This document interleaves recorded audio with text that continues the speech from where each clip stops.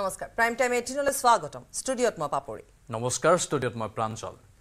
কলকাতাৰ জঘন্য আৰু বৰ্বৰ ধৰ্ষণ কাণ্ডত কপিছে দেশ ভাৰতীয় চিকিৎসক সন্থাৰ আহ্বান আৰু সেই আহ্বানতে আজি প্ৰতিবাদলৈ ওলাই আহিল চিকিৎসক সমাজ চিকিৎসকৰ প্ৰতিবাদত স্তব্ধ প্ৰায় হৈ পৰিল দেশৰ চিকিৎসা খণ্ড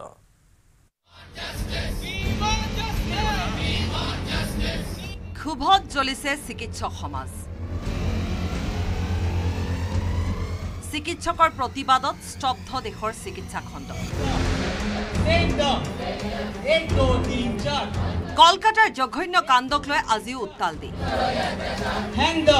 মানৱ সমাজত থাকিও সভ্যতাৰ সাজ পিন্ধিব নোখোজা নৰপিশাচৰ বিৰুদ্ধে একত্ৰিত দেশৰ চিকিৎসক সমাজ কিয় আমি চিঞৰিবলগীয়া হৈছে আমি হয়তো সদায় কাম কৰি আছো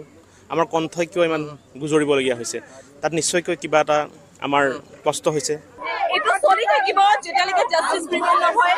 আমি যেতিয়ালৈকে মহিলা গৰাকী কালপ্ৰিটবোৰ ধৰা নপৰে ইহঁতক ভালকে জাস্টিস নাপায় যেতিয়ালৈকে সেই ছোৱালীজনীয়ে আমাৰ তেনেকৈ চলি থাকিব আমি সকলে তৎকালীন ন্যায় বিচাৰো যেতিয়ালৈ ন্যায় নহয় তেতিয়ালৈ মেডিকেল সাৰ্ভিস যাতে বন্ধ হয় আমি লাগিব যিমান পাৰি সোনকালে ন্যায় লাগিব we want justice ভাৰতীয় চিকিৎসক সন্থাৰ 24 ঘণ্টীয়া ধৰ্মঘট কাৰ্যসূচী শনিবাৰে পুৱা 6 বজাৰ পৰা দেওবাৰে পুৱা 6 বজালৈ প্ৰতিবাদী কাৰ্যসূচী চিকিৎসকৰ প্ৰতিবাদত সমগ্ৰ দেশতে বন্ধ থাকিল অপিডি সেৱা বাতিল হল পূৰ্ব নিৰ্ধাৰিত অস্ত্ৰোপচাৰসমূহ অৱশ্যে প্ৰতিবাদৰ পৰা ৰেহাই দিয়া হৈছে সকলো অপৰিহাৰ্য আৰু জৰুৰীকালীন সেৱা The response is overwhelming. From every corner of the country, doctors stand united against this injustice. The protest is there, taking care of the emergency services and the casualties. But the medical profession across the country has stood united. Across the sectors, private sector, even in corporate sector, government sectors, doctors are in protest. We are having international attention on this issue because this involves the issue of safety of women.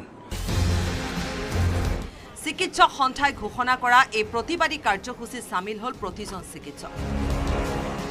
কলকাতাৰ আৰজি কোৰ চিকিৎসা মহাবিদ্যালয়ৰ এগৰাকী তৰুণী চিকিৎসকৰ লগত সংঘটিত অতি জঘন্য আৰু বৰ্বৰ ঘটনাক লৈ ক্ষোভ জুমুৰি দি ধৰিছে প্ৰতিগৰাকী মহিলা চিকিৎসকৰ লগতে চিকিৎসা খণ্ডৰে জড়িত মহিলা কৰ্মচাৰী all over India, Indian Medical Association OPD boycott কৰিছে আৰু ফুটে আমি এটা ৰেলী আয়োজন কৰিছো আৰু আমাৰ পিছ কালি আমি এটা ডিমান্ড কৰিছো যিগৰাকী মহিলা অন ডিউটি গেংৰেপ কৰি মাৰ্ডাৰ কৰা হৈছে তেওঁ প্ৰতিহিকে ফাঁচি আছে ফাঁচি লাগিব এই ঘটনাটোৱে আমাক ভিতৰৰ পৰা জুকাৰি পেলাইছে আমি অনুভৱ কৰিছো আমাৰ কোনো নিৰাপত্তাই নাই আমি যেতিয়া আমি এজন ৰোগী চাওঁ আমি সম্পূৰ্ণ ইনভলভ হৈ চাওঁ আমি 100% ইনভলভ হৈ ৰোগীজনৰ কথাই ভাবো কিন্তু আমাৰ সুৰক্ষাৰ কথা ভাবিবলৈ আমাৰ লগত কোনো নাই আৰু কিমান এনেকুৱা ঘটনা হ'ব লাগিব যেতিয়া মানে এখন প্ৰপাৰ সেফ এনভাইৰনমেন্ট এটা পাওঁ তেতিয়ালৈকে মানে আৰু কিমান ঘটনা এনেকুৱা হ'ব লাগিব সো সেইকাৰণে মানে আমি প্ৰটেষ্টটো এইটো কাৰণে কৰিছোঁ যে এনেকুৱা সেফ এনভাইৰনমেন্ট আমাক মানে একদম সোনকালে লাগে কি ৰাজপথ কি চিকিৎসালয় সকলোতে চিকিৎসক সমাজৰ ক্ষোভৰ বহিঃপ্ৰকাশ হাতত উত্তপ্ত শ্লোগান লিখা প্লেকাৰ্ড মুখে মুখে ক্ষোভৰ দাবানত সদিয়াৰ পৰা ধুবুৰীলৈ প্ৰতিবাদে ৰহিলে অসমৰ প্ৰতিখন চিকিৎসা মহাবিদ্যালয় হাস্পতালৰ লগতে প্ৰতিখন চিকিৎসা প্ৰতিষ্ঠান There's a biggest crime that happened in India that initial 4 days that everyone tend to forget about it and try to avoid it. Since the persistent protest from the doctor community and persistent help from other authorities, we are able to bring this issue as a national sensational issue into your home, into your news and into your heart. इसको लेकर हमारा यही कहना है कि we have zero tolerance for women and safety. अगर women safe नहीं है तो वो कुछ भी नहीं कर पाएगी आज भी वही स्थिति है जो आज से इंडिपेंडेंस डे से पहले थी हत्यारों को जल्द से जल्द फांसी की सजा सुनाई जानी चाहिए। तब तक ये हड़ताल नहीं रुकेगी जब तक हमें एक एक बच्ची को यहाँ पे SMS की बच्ची को पूरे देश की एक एक बच्ची को सुरक्षा नहीं मिलेगी, सिक्योरिटी नहीं मिलेगी, काम करने की आज़ादी नहीं मिलेगी, रात में सड़कों पर बिना किसी झिझक के चलने की आज़ादी नहीं मिलेगी। ये हड़ताल नहीं रुकेगी। চিকিৎসকৰ প্ৰতিবাদত উত্তাল হৈ পৰিল দেশৰ অন্যান্য প্ৰান্ত প্ৰতিবাদত অশান্ত হৈ পৰিল দিল্লী পাটনাৰ এইমছ চৌহদো চিকিৎসকৰ ক্ষোভে দহিলে তামিলনাডু আহমেদাবাদকে ধৰি দেশৰ ভিন্ন প্ৰান্তৰ চিকিৎসালয় চৌহদৰ লগতে ৰাজপথ ন্যায়ৰ দাবী আৰু বৰ্বৰ জঘন্য কাণ্ডত জড়িত লম্পটক ফাঁচীৰ দাবীৰে প্ৰতিবাদলৈ দলে বলে ওলাই আহিল সকলো চিকিৎসক सेंट्रल गवर्नमेंट से हम जल्दी से कोलकाता में जो मामला चलता है जल्दी से जल्दी हस्तक्षेप करें। वहाँ पे पॉलिटिकल मोटिवेटेड लोग मॉब से हमारे साथी रेजिडेंट जो प्रोटेस्ट कर रहे थे वहाँ पे उनके हाथापाई हुई, एविडेंस डिस्ट्रॉय करने की कोशिश की गई। पहली हमारी मांग सेंट्रल गवर्नमेंट से ये रहेगी कि वो जल्दी से हस्तक्षेप करे। ইফালে কলকাতাৰ জঘন্য কাণ্ডৰ পাছতে পাটনাকে ধৰি দেশৰ কেইবাখনো চিকিৎসালয়ত বৃদ্ধি কৰা হৈছে নিৰাপত্তা চিকিৎসালয়সমূহত নিৰাপত্তাৰক্ষীৰ সংখ্যা বৃদ্ধি কৰাৰ লগতে চিকিৎসালয় নতুনকৈ সংস্থাপন কৰা হৈছে বহু সংখ্যক CCTV bureau report News 18 Assam North East কলকাতাৰ জঘন্য কাণ্ডৰ তদন্ত অব্যাহত ৰাখিছে CBI তদন্তকাৰী সংস্থাটোৱে প্ৰস্তুত কৰিছে 30 জনীয়া তালিকা নাম তালিকাত আছে ভুক্তভোগী যুৱতী চিকিৎসকগৰাকীৰ সহযোগী চিকিৎসকৰ লগতে হাস্পতালখনৰ ছাত্ৰৰো নাম ভুক্তভোগীৰ পিতৃ মাতৃৰ অভিযোগৰ ভিত্তিত অভিযুক্তক জেৰা চলাই আছে CBI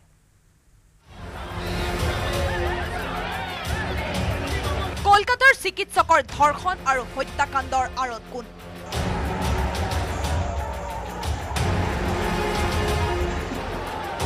CBIৰ হাতত 30 জনীয়া তালিকা সহকৰ্মী চিকিৎসক নাৰ্ছ ইণ্টাৰ্ণ ৱাৰ্ড বয় আৰু নিৰাপত্তাৰক্ষীৰ লগতে আৰ্জিকৰ মেডিকেল কলেজ আৰু হাস্পতালৰ ছাত্ৰৰো নাম আছে তালিকাত ভুক্তভোগীৰ পিতৃ-মাতৃয়ে চিনাক্ত কৰি দিয়া প্ৰতিটো অভিযুক্তক কলকাতাৰ চেণ্ট্ৰেল গভৰ্ণমেণ্ট অফিচ কমপ্লেক্সত থকা কাৰ্যালয়ত জেৰা চলাইছে CBIয়ে সমান্তৰালকৈ আৰ্জিকৰ মেডিকেল কলেজ আৰু হাস্পতালৰ প্ৰাক্তন অধ্যক্ষ ডক্টৰ সন্দীপ ঘোষক ক্ৰমাগত দ্বিতীয় দিনাও জেৰা চলাইছে CBIৰ দলে সমন উপেক্ষা কৰা ডক্টৰ সন্দীপ ঘোষক শুকুৰবাৰে বিয়লি 3 বজাত বাটতে আটক কৰিলে CBIৰ দলে বিয়লি 3 বজাৰ পৰা নিশা 9:30 লৈ কাৰ্যালয়ত এটা কোঠাত অকলশৰে বকুৱাই থোৱাৰ পাছত জেৰা আৰম্ভ হ'ল ডক্টৰ সন্দীপ ঘোষৰ শনিবাৰে পুৱতি নিশা 3 বজালৈকে জেৰা কৰাৰ পাছত ঘৰলৈ যাবলৈ অনুমতি পোৱা ডক্টৰ সন্দীপ ঘোষে 7 ঘণ্টা পাছত জেৰাৰ মুখামুখি হ'বলৈ পুনৰ উপস্থিত হ'ল CBI কাৰ্যালয়ত ডক্টৰ সন্দীপ ঘোষৰ ভাষ্যত একাধিক বিসংগতি ধৰা পেলাইছে CBIয়ে ডক্টৰ সন্দীপ ঘোষৰ ভাষ্যৰ সত্যাসত্য উদ্ধাৰ কৰিবলৈ অভিযুক্ত চিকিৎসক নাৰ্ছ ইণ্টাৰ্ণ ৱাৰ্ড বয় নিৰাপত্তাৰক্ষী আৰু ছাত্ৰ জেৰাৰ মুখামুখি হৈছে CBIৰ জেৰাৰ পৰা হাৰি যোৱা নাই আন দুই অভিযুক্ত ক্ৰমে আৰ্জিকৰ চিকিৎসা মহাবিদ্যালয় আৰু হাস্পতালৰ প্ৰাক্তন অধীক্ষক সঞ্জীৱ বশিষ্ঠৰ লগতে স্বাস্থ্যতন্ত্ৰ বিভাগৰ মুৰব্বী অৰুণা ভাদত্ত তথ্য প্ৰমাণ বিচাৰি শনিবাৰে পুৱা আৰ্জিকৰ চিকিৎসা মহাবিদ্যালয় আৰু হাস্পতালৰ চতুৰ্থ মহলাত থকা সেমিনাৰ হলত উপস্থিত হৈছে CBIৰ দল 9 আগষ্টৰ পুৱা 9 বজাত সেমিনাৰ হলতে উদ্ধাৰ হৈছিল ধৰ্ষণৰ পাছত নৃশংস হত্যাৰ বলি হোৱা 31 বছৰীয়া চিকিৎসকৰ মৃতদেহ ৰহস্যজনকভাৱে ৰাজপথৰ অধিকাৰ দিশাটো আমাৰ শীৰ্ষক প্ৰতিবাদী কাৰ্যসূচীৰ মাজতে দুৰ্বৃত্তই লণ্ডভণ্ড কৰিছিল ঘটনাস্থলী তথ্য প্ৰমাণ নষ্ট কৰিবলৈ সেমিনাৰ হল ভাঙি পেলোৱা দলটো চিনাক্ত কৰিবলৈ চেষ্টা চলাইছে তদন্তকাৰী সংস্থাটোৱে মুখ্যমন্ত্ৰী মমতা বেনাৰ্জীৰ বিশেষ স্নেহভাজন ডক্টৰ সন্দীপ ঘোষৰ জেৰা আৰু সেমিনাৰ হল লণ্ডভণ্ড কৰা দলটোৰ সন্ধান পালেই ভেদ হল দেশ কঁপাই যোৱা ঘটনাৰ ৰহস্য এই ঘটনাত জড়িত থকাৰ অভিযোগত কেৱল এটা অভিযুক্তক গ্ৰেপ্তাৰ কৰা কাণ্ডক মানি ল'ব পৰা নাই ভুক্তভোগী পৰিয়ালে এই নৃশংস ঘটনাত জড়িত ক্ষমতাশালী চক্ৰৰ নিৰ্দেশত গ্ৰেপ্তাৰ কৰা অভিযুক্তই অপৰাধ স্বীকাৰ কৰি লোৱাৰো সন্দেহ ভুক্তভোগী পৰিয়ালৰ প্ৰশ্ন হয় উচিত তদন্তৰ শেষত CBIয়ে ন্যায় দিব পাৰিবনে দুৰ্ভগীয়া পৰিয়ালটোক news desk report News 18 Assam North East kolkataৰ আৰজিকৰ hospital কাণ্ডৰ চৰ্চা এতিয়া দেশবাসীৰ মুখে মুখে সামাজিক মাধ্যমতো ভাইৰেল হৈছে এই ঘটনাৰ বিভিন্ন তথ্য কিন্তু এই তথ্যবোৰ কিমান সঁচা আৰক্ষীয়ে তদন্তত কি তথ্য লাভ কৰিছে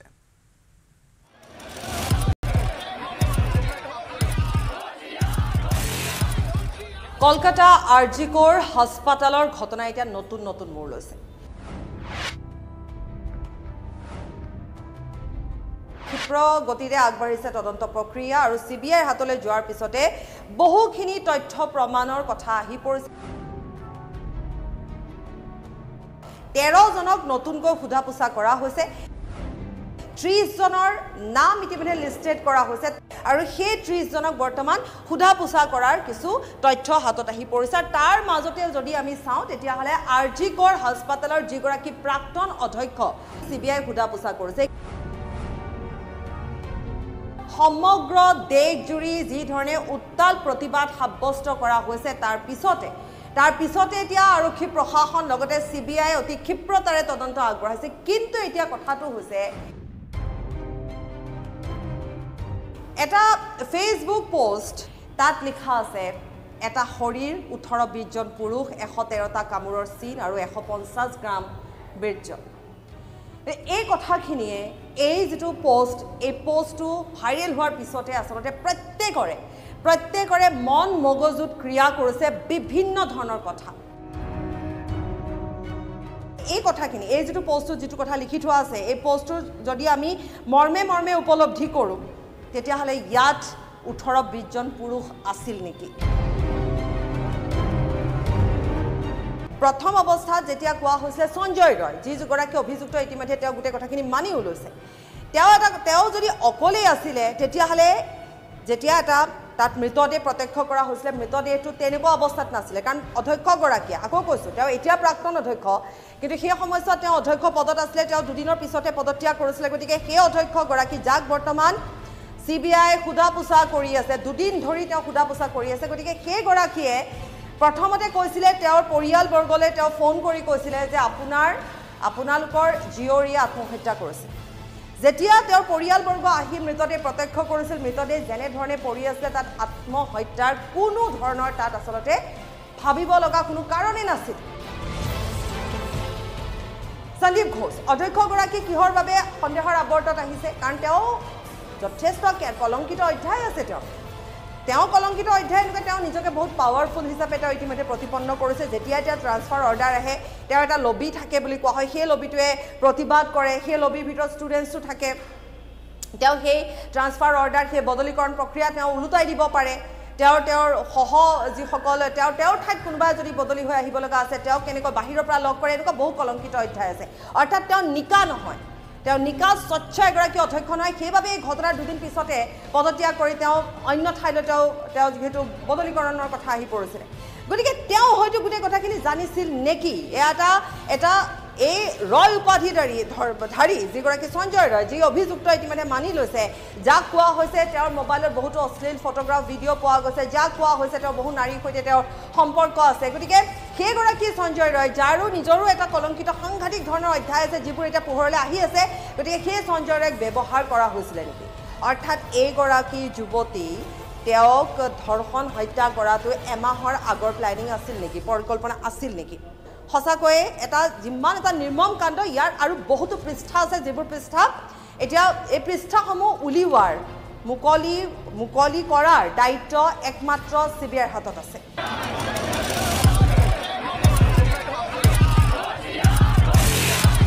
কেৱল প্ৰতিবাদতে ক্ষান্ত থাকিলে নহয় ন্যায় লাগে আৰু বিশেষভাৱে আৰক্ষীৰ যি তদন্ত প্ৰক্ৰিয়া বা CBI যি তদন্ত প্ৰক্ৰিয়া সেয়া যি গতিত আৰম্ভ হৈছে ইয়াৰ এটা সদুত্তৰ লাগে এই গোটেই কথাখিনি উত্তৰ লাগে সমগ্ৰ দেশবাসীকে ইয়াৰ উত্তৰ লাগে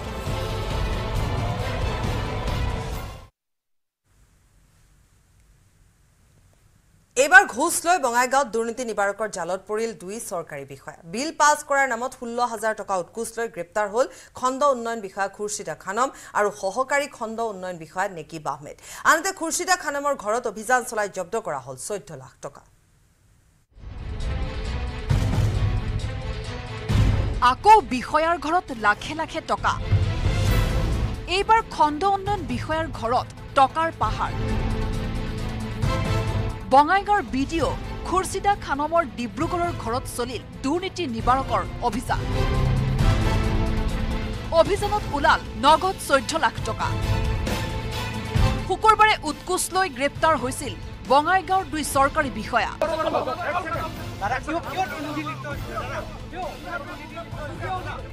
16,000 টকা উৎকুচ লৈ শুকুৰবাৰে গ্ৰেপ্তাৰ খণ্ড উন্নয়ন বিষয়া খুৰশিদা খানম আৰু সহকাৰী খণ্ড উন্নয়ন বিষয়া নেকিব আহমেদ সৃজনগাম উন্নয়ন খণ্ড বিষয়াৰ কাৰ্যালয়ত দুৰ্নীতি নিবাৰকে অভিযান চলাই গ্ৰেপ্তাৰ কৰিছিল 2 বিষয়া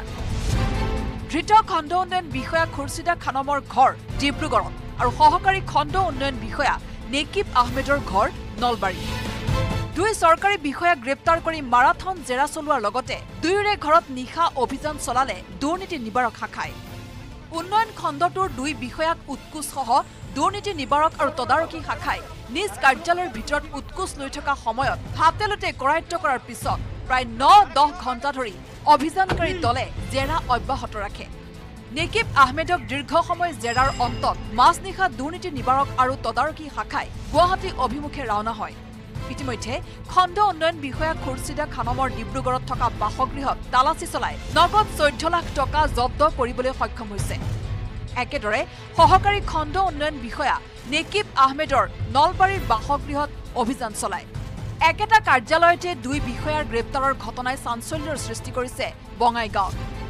উল্লেখ্য যে খণ্ড উন্নয়ন বিষয়া খুৰশিদা খানমৰ কাৰ্যালয়ত যোগদান কৰা প্ৰায় 5 মাহ হৈছিল আনহাতে সহকাৰী খণ্ড উন্নয়ন বিষয়া নেকিব আহমেদ প্ৰায় 5 বছৰ ধৰি কাৰ্যালয়টোত কৰ্মৰত হৈ আছিল দুইকে অভিযানকাৰী দলে উলিয়াই নিয়াৰ সময়ত স্থানীয় ৰাইজৰ ককৰ্থনাৰ সন্মুখীন হয় বঙাইগাঁৱৰ পৰা উপানন্দ শৰ্মাৰ report news 18 Assam north east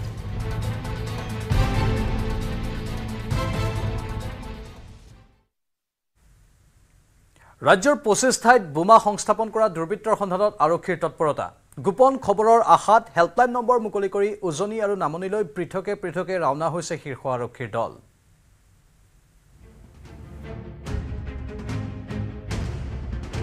বোমা সদৃশ সামগ্ৰী সংস্থাপনৰ আঁৰত কোন আলফা স্বাধীনৰ সদস্য স্লিপাৰ সেলৰ সদস্য নে আলফা স্বাধীনৰ অনুৰাগী এই প্ৰশ্নৰ উত্তৰ নাই আৰক্ষীৰ হাতত কোৰ পৰা বোমা সদৃশ সামগ্ৰী সৰবৰাহ হৈছিল তাৰো কোনো তথ্য নাই আৰক্ষীৰ হাতত ৰাইজৰ ওপৰতে ভৰসা অসম আৰক্ষীৰ 9132699775 হেল্প নাম্বাৰ মুকলি কৰাৰ লগতে খবৰ দিওঁতালৈ 5 লাখ টকাৰ পুৰস্কাৰ ঘোষণা কৰি ছ'চিয়েল মিডিয়াত চকু ৰাখিছে অসম আৰক্ষীয়ে ফেচবুক ইনষ্টাগ্ৰাম আৰু এক্সত কোনোবাই কিবা খবৰ দিয়ে বুলি আগ্ৰহেৰে আশা কৰিছে অসম আৰক্ষীয়ে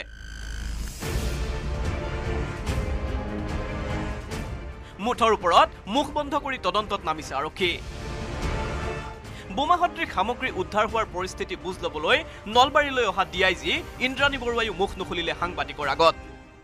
তেওঁলোকেতো যিটো হেৰি দিছে দাবী কৰিছে সেইটোৰ পৰাতো তেওঁলোকে কৰিছে যি অবজেক্ট হৈছে আৰু তাৰ পাছতে আমাৰ ইয়াত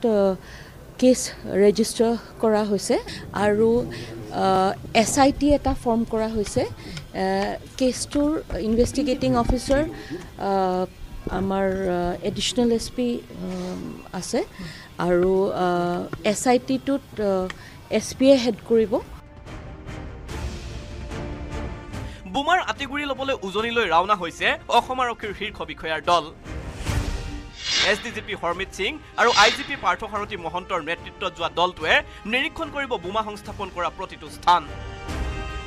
শিৱসাগৰৰ দ্বিতীয় অফিচ শিৱসাগৰৰ BG ৰোড লাকুৱা তিনিআলি ডিব্ৰুগড়ৰ ASTC বাছ আস্থান, লখিমপুৰৰ ASTC বাছ আস্থান, লখিমপুৰৰ পেৰেড গ্ৰাউণ্ড, লালুক বজাৰ, নগাঁৱৰ বৰহাট থানাৰ কাষত আৰু নগাঁৱৰ মেডিকেল কলেজ পথকে ধৰি তিনিচুকীয়াৰ পানীতোলাত থকা অনুপ চেতিয়াৰ ঘৰতো তথ্য প্ৰমাণ বিচাৰি অভিযান চলাব বিষয়া দুগৰাকীয়ে।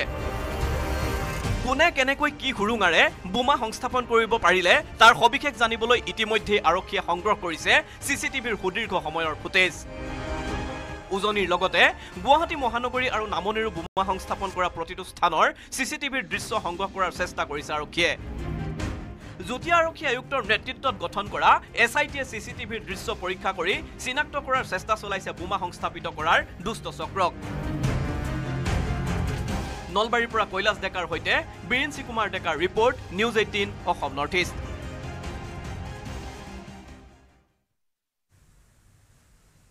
উত্তৰ প্ৰদেশৰ কানপুৰত লাইনচ্যুত সবৰমতী এক্সপ্ৰেছ। বাৰাণসীৰ পৰা সবৰমতী অভিমুখী আছিল ৰেলখন। লাইনচ্যুত হোৱাৰ পাছতে যাত্ৰীৰ মাজত হাহাকাৰ। সৌভাগ্যক্ৰমে হতাহত হোৱা নাই কোনো যাত্ৰী। ইতিমধ্যে ঘটনাৰ অনুসন্ধানত নামিছে IB আৰু উত্তৰ প্ৰদেশ আৰক্ষী।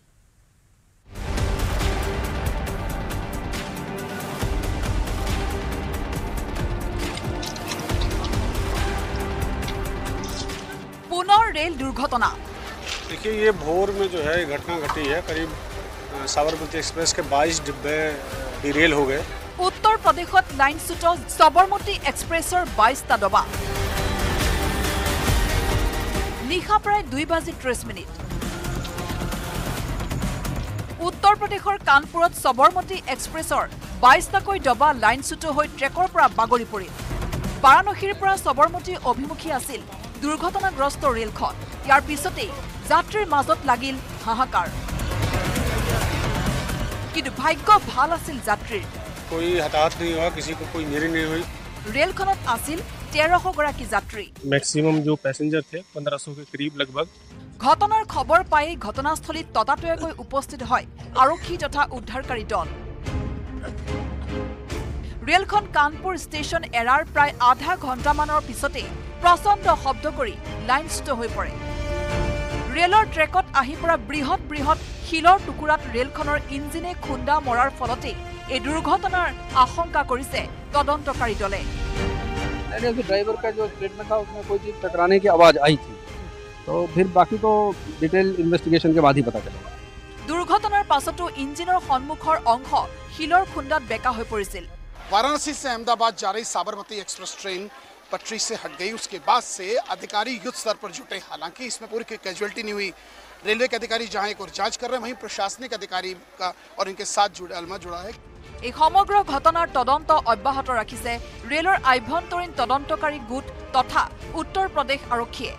ইফালে দুৰ্ঘটনাৰ পিছতেই ৰেল মন্ত্ৰী অশ্বিনী বৈষ্ণৱে এক পত্ৰযোগে দুৰ্ঘটনাৰ ফলত কোনো ক্ষয় ক্ষতি নোহোৱাটো নিশ্চিত কৰিছে। ৰেলৱে বিভাগে জনোৱা অনুসৰি এই দুৰ্ঘটনাটো সংঘটিত হোৱাৰ বাবেই 7খন ৰেল বাতিল, সলনি কৰা হৈছে 3খন ৰেলৰ গতিপথ। National desk, News 18 Assam North East।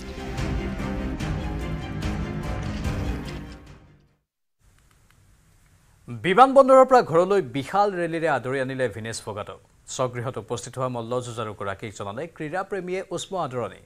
চকুপানী টুকি টুকি হাৰিয়ানাৰ চাৰ্খী দাদৰিৰ ঘৰত উপস্থিত হয় চেম্পিয়নগৰাকী।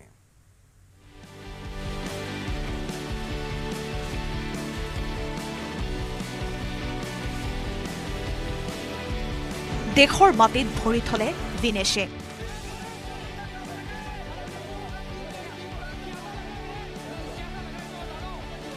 কোনোবাই ছটিয়ালে ফুল, কোনোবাই খোৱালে মিঠাই। এই মৰম দেখি আবেগত বিহ্বল হৈ উঠিল বিনেশ। সেমেকা চকুলোৰে কলে, দেশবাসীক ধন্যবাদ, মই বৰ সৌভাগ্যশালী। मैं शुक्रगुजार हूँ अपने पूरे देशवासियों की, इतना प्यार और सम्मान। পেৰিছত যুঁজ দি স্বদেশত ভৰি থোৱাৰ পিছতে আবেগৰ চকুলোৰে উচুপি উঠিল মল্লযুঁজাৰু ভিনেশ ফগাটৰ দুচকু। পেৰিছ অলিম্পিকত পদক বঞ্চিত হলেও ইতিমধ্যে ৰাইজৰ হৃদয় জেদিছে ভিনেশে। শনিবাৰে দেশৰ মাটিত ভৰি থোৱাৰ পিছত চকুত চকুলো লৈয়ে এখন জীপেৰে হৰিয়ানাৰ চাৰখি দাদৰীৰ ঘৰত উপস্থিত হ'ল দীনেশ ফোগাট অহাৰ সময়ত বিমানবন্দৰৰ পৰা ঘৰলৈ বিশাল ৰেলীৰে অনুৰাগীয়ে আদৰিয়া দিলে ভাৰতীয় অলিম্পিয়ানগৰাকীক জনালে উষ্ম আদৰণি দিল্লী বিমানবন্দৰত সাক্ষী মালিকক লগ পাই সাৱটি ধৰি উচুপিলে আবেগবিহ্বল দীনেশে দীনেশৰ খেলৰ দক্ষতাক মল্লযোদ্ধা সাক্ষী মালিকে কৰিলে উচ্চ প্ৰশংসা পেৰিছ অলিম্পিকত দুৰ্দান্ত প্ৰদৰ্শন কৰি ফাইনেলত প্ৰৱেশ কৰে যদিও অন্তিম ক্ষণত দুৰ্ভাগ্যজনক ওজন বৃদ্ধিৰ বাবে খেলাৰ পৰা বঞ্চিত হৈছিল মহিলা মল্লযুঁজাৰুগৰাকী অলিম্পিক কৰ্তৃপক্ষৰ সিদ্ধান্তত ভাৰতীয় ক্ৰীড়াপ্ৰেমী আশাহত হৈছিল যদিও সকলোৰে সহানুভূতি আছিল দীনেশৰ কাষত दिनेश फाइटर थी फाइटर है और फाइटर रहेगी और हमारे लिए वो चैंपियन है और हम चैंपियन की तरह है उसका स्वागत करने में कोई कसर नहीं छोड़ रहे हैं हम उसको ऐसे ही ट्रीट कर रहे हैं जैसे वो एक ओलंपिक गोल्ड मेडलिस्ट और यही हमारा फर्ज है মল্লযোদ্ধা বজৰং পুনিয়াই কলে এয়া দীনেশ ফোগাটৰ বাবে এক ৰাজকীয় আদৰণি मेडल मिलना ना मिला वो भाग्य की बात है दिनेश ने जो रोड से पोडियम तक सफर तय किया वो पूरे देश ने देखा इसलिए चैंपियन की तरह स्वागत हो रहा है पूरे देशवासियों का धन्यवाद ইফালে নিশ্চিত পদকৰ পৰা বঞ্চিত হৈ হৃদয় ভঙাৰ ব্যথা বুকুত পুহি ৰাখিছে দীনেশে কিন্তু অনুৰাগীৰ মৰমে উদ্যম অটুট ৰাখিছে খেলুৱৈগৰাকীৰ নিজৰ দুৰ্ভাগ্যৰ কথা সুঁৱৰি দীনেশে কলে কবলৈ বহুত আছে কিন্তু প্ৰকাশৰ বাবে পৰ্যাপ্ত শব্দ নাই মাথো ন্যায় কব খোজো কেতিয়াও হাৰ মনা নাছিলো শেষলৈকে যুঁজ জীয়াই ৰাখিছিলো হয়তো সময় মোৰ পক্ষত নাছিল কেতিয়াও হাৰ মনা নাছিলো বন্ধ কৰা নাছিলো অন্তিম প্ৰচেষ্টা কিন্তু সময় মোৰ পক্ষত নাছিল sports desk report news 18 Assam north east 16 আগষ্টৰ পৰা মহানগৰীত আৰম্ভ খেল মহাৰণৰ প্ৰশিক্ষণ অহা 5 ছেপ্টেম্বৰলৈ অনুষ্ঠিত হ'বলগীয়া খেল মহাৰণৰ প্ৰশিক্ষণত 5টা খেলৰ বাবে নিৰ্বাচিত হ'ব 112 গৰাকী খেলুৱৈ নিৰ্বাচিত খেলুৱৈসকলে নৱেম্বৰত অনুষ্ঠিত হ'বলগীয়া ৰাষ্ট্ৰীয় খেলত অংশগ্ৰহণ কৰিব পাৰিব 16 আগষ্টৰ পৰা মহানগৰীৰ সৰুসজে ষ্টেডিয়ামত আৰম্ভ হৈছে খেল মহাৰণৰ প্ৰশিক্ষণ মন্ত্ৰী নন্দিতা গাৰ্লুছাৰ উপস্থিতিত মুকলি হোৱা এই প্ৰশিক্ষণত বেডমিণ্টন দৌৰ ফুটবল খোখো আৰু ভলিবলৰ প্ৰশিক্ষণ প্ৰদান কৰা হ'ব 21 দিনীয়াকৈ অনুষ্ঠিত হ'বলগীয়া এই প্ৰশিক্ষণ অন্ত পৰিব 5 ছেপ্টেম্বৰত সমগ্ৰ অসমৰ পৰা 31 লাখ খেলুৱৈৰ ভিতৰত নিৰ্বাচিত কৰা হৈছে 612 জন খেলুৱৈ আৰু 612 জনৰ পৰা নিৰ্বাচিত হ'ব 112 জন খেলুৱৈ মুঠ 5টা খেলৰ বাবে নিৰ্বাচিত কৰা হ'ব 112 গৰাকী খেলুৱৈ last year around 31 lakhs of students ने पार्टिसिपेट किया उससे हमारा 5 डिसिप्लिन्स में 612 numbers of students from various disciplines various grass root level से वो लोग आए हैं उन लोग को ट्रेनिंग करने के लिए आज हमारा ये प्रोग्राम स्टार्ट हुआ है अभी इनका बीच में उन लोगों को ट्रेनिंग करवाएगा और बेस्ट ऑफ द बेस्ट यहाँ से लेके जाएंगे নিৰ্বাচিত খেলুৱৈসকলে নৱেম্বৰ মাহত অনুষ্ঠিত হ'ব লগা ৰাষ্ট্ৰীয় খেলত অংশগ্ৰহণ কৰিব পাৰিব উল্লেখযোগ্য এই ৰাষ্ট্ৰীয় খেলত বিজেতাসকলে পাব চৰকাৰী চাকৰি বিগত বৰ্ষত ৰাষ্ট্ৰীয় পৰ্যায়ত বেডমিণ্টন খেলি সোণৰ পদক অৰ্জন কৰা খেলুৱৈয়ে লাভ কৰিলে চৰকাৰী চাকৰি আনুষ্ঠানিকভাৱে স্বীকৃতি লাভ কৰিলে চৰকাৰী চাকৰিৰ लास्ट ईयर नेशनल गेम्सर आमार जोनेल्सर पर आमी सिलेक्ट होइसिलो खेलिबले नेशनल गेम्सर देन आसा आमार वुमेन्स टीम फर्स्ट टाइমৰ কাৰণে গোল্ড মেডেল পালে চাকৰি দিওঁতে মই 17 ইয়াৰ্ছ আছিলো যোনখন দিছিলে তাৰ 5 দিন পিছতে মই 18 হৈছো এতিয়া মই 12 পাছ কৰিলো এতিয়া মই কলেজৰ কাৰণে ৰখি আছো জয়েন কৰিবৰ কাৰণে বৈশিষ্ট্যৰ পৰা উৎপল হালৰ report news 18 Assam north east